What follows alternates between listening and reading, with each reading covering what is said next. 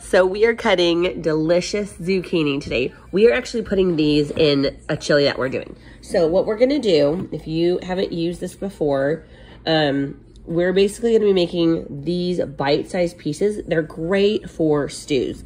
Here we go, you're gonna cut off the end right here.